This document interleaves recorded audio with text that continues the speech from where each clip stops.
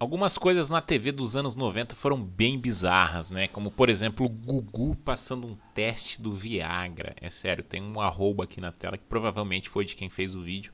Eu achei ele no Twitter. No motel, teste do Viagra. Funcionou ou não funcionou? Não. Será, Gugu, que funcionou?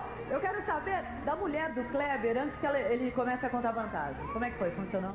Cara, você viu o sorriso dela? É óbvio que funcionou, é óbvio.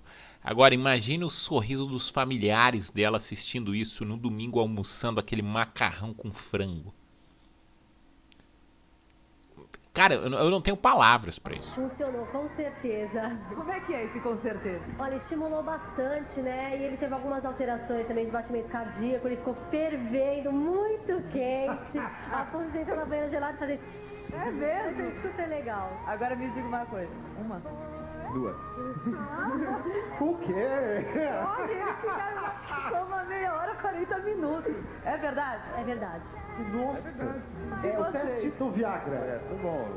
Viagra funciona, só que, sabe, eu senti mais um aquecimento no rosto e tal. Não, agora que eu saquei, velho. Foram vários testes. Mas funciona. Funciona? Funciona como? É, dá um resultado. Funciona como? Uma, duas. Duas. O quê? Não, você acha que o cara ia falar uma se o maluco do lado falou? Acha, velho, ele poderia ter falado 3. 2,5 horas, Gugu. Meia hora, né? 40 minutos. Que é isso? 40 minutos. É verdade? É. 40 minutos, 2? Verdade. Você aguentou o tranco?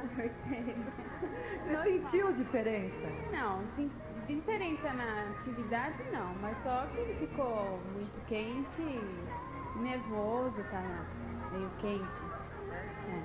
Agora o senhor, que é o mais velho aqui da turma... Não, olha a cara do maluco. Puta que pariu, velho. Nossa senhora. Como é que foi?